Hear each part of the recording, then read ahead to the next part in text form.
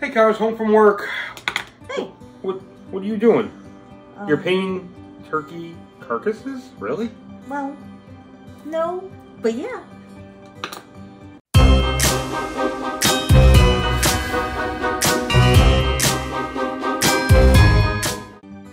Hey guys, we're going to be making some 3D art for Thanksgiving out of some unexpected material today. All I did was I found some Google images of turkey skeletons because you know everything's got to be a little bit creepy and spooky here.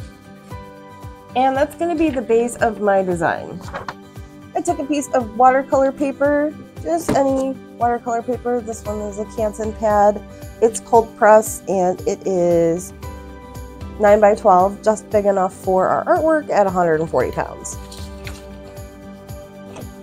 What's great about this is you don't have to be really good at art to make this work.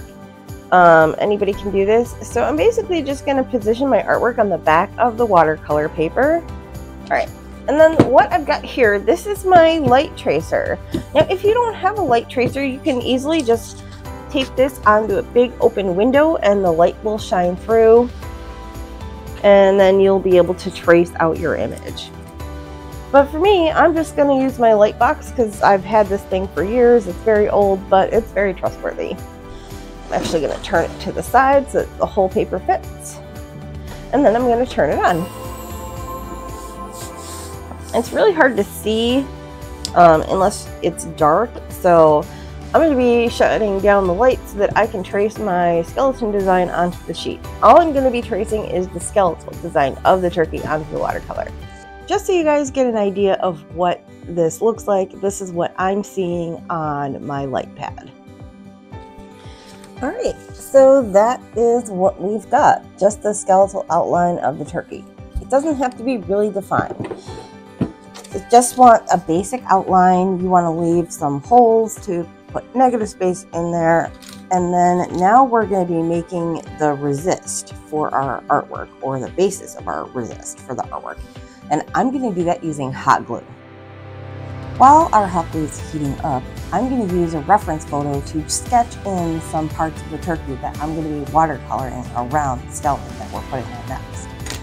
So this is my reference photo. And I'm just going to be loosely sketching. Again, this doesn't have to be perfect. You know, maybe I want the little red wattle to go in there, so I'll sketch kind of where that's going to be. Turkeys have a really profound, like, front ruff, so I'm going to make sure that that's in there. They also have this, like, hairy beard thing that comes down. I'm just going to make a couple lines for that. You know, I just want them to look like a really robust turkey. And I'm going to generally kind of put sketch lines where I think his tail should be.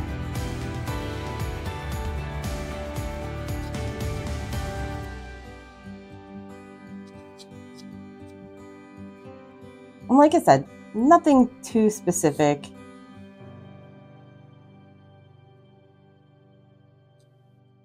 You just want a very light kind of outline here and here of where the turkey is going to be extending past the skeleton.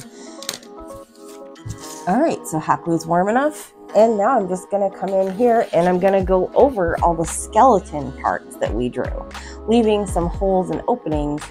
So this is very time consuming. You wanna take your time, don't go too fast. Be careful, it is hot.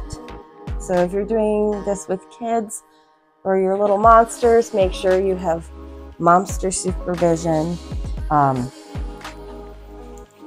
You're just gonna squeeze the glue real slow and just take your time.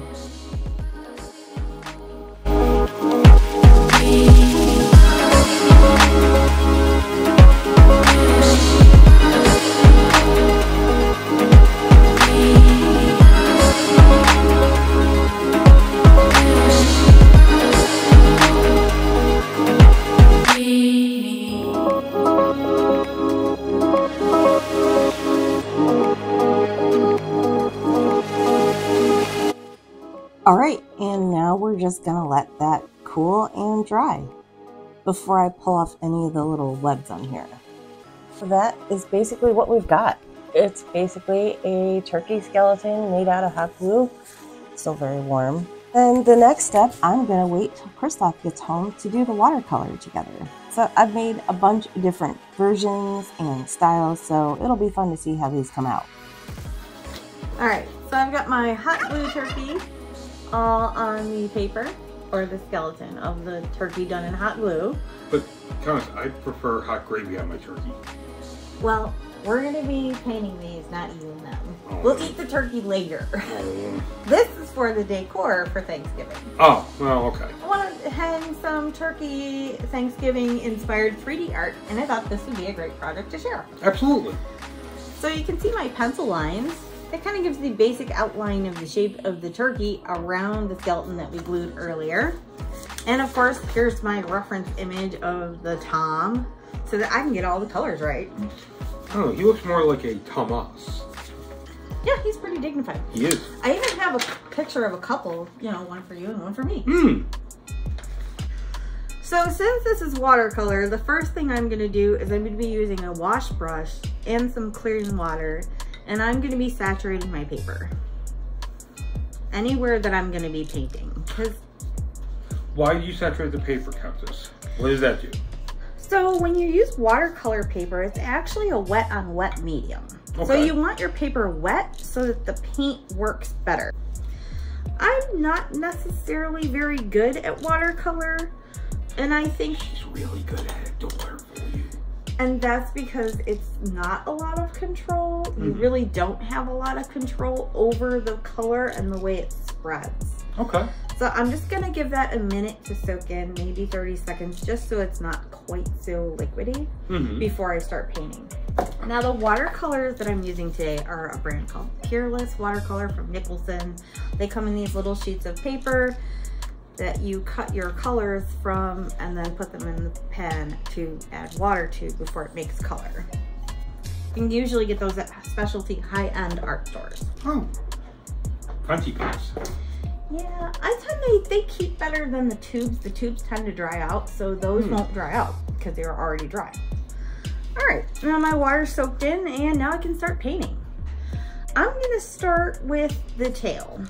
Countess, I have an idea that might be helpful for everyone. Sure. Why don't I bring the camera over so people can watch you actually paint? We can do that too. Okay.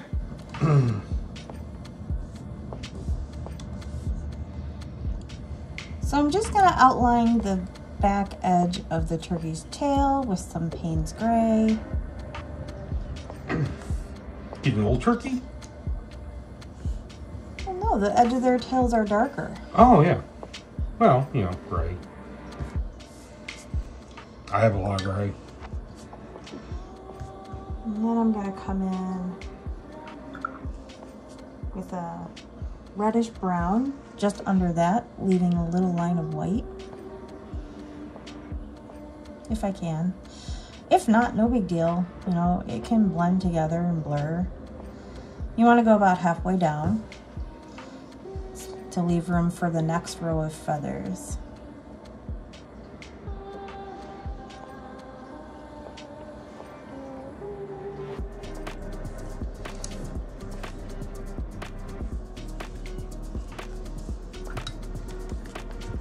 Next row is white, and then we go back in with that Payne's Gray again for the top of the next row of feathers.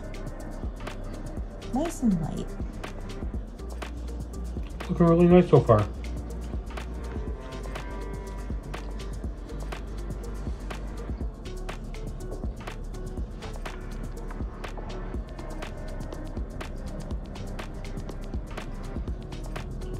And now I'm going to go in with a sepia brown and kind of mix and wash it in with that gray so it kind of blends.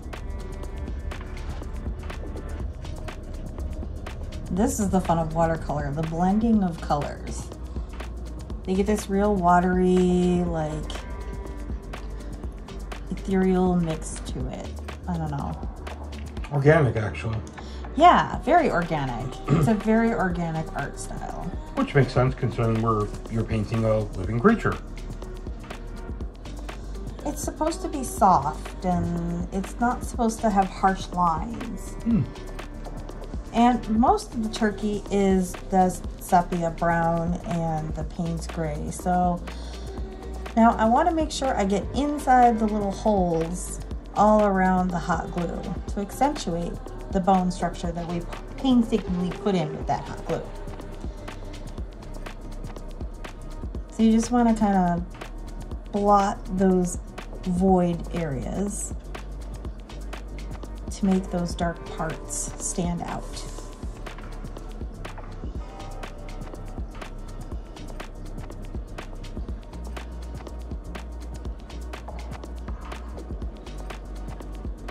I'm just going to go right along the neck bones.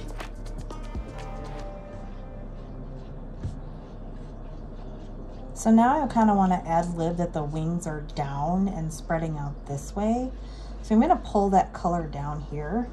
And then I'm going to go back on top with my Payne's gray and I'm going to make some little lines of darker color. Just kind of to give the impression of the wingtips. I don't think he's wearing shoes, Countess. Wingtips, get it? I get it. He would definitely be a dapper turkey. He would be a dapper turkey. Get a little top hat, some wingtips. He's already got the tails. Yeah. Alright, so next, turkeys' heads are actually blue. Fun fact, the reason that they're blue, at least to my knowledge, is that the bright blue actually warns off predators. Your fun fact for the day, mortals.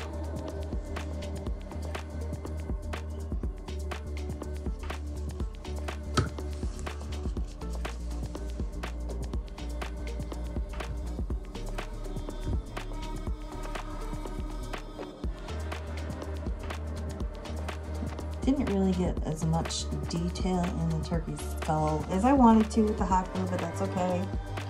Next, I'm going to make his wattle nice bright red. You can see how the watercolor is feathering out. That's okay. Like I said, it doesn't have to be perfect. It's an impression of a turkey. You don't want it to be exact. And now I'm just going to fill in with the rest of the colors. A little more browns, some more lines of gray. Kind of want to model there. Maybe I'll even go in with this reddish brown color again. You know, whatever you want. This is your art. You don't have to copy me exactly. Do what you want. And you can even do this with other birds or animals. You know, this technique is pretty easy and can be done with so many different things.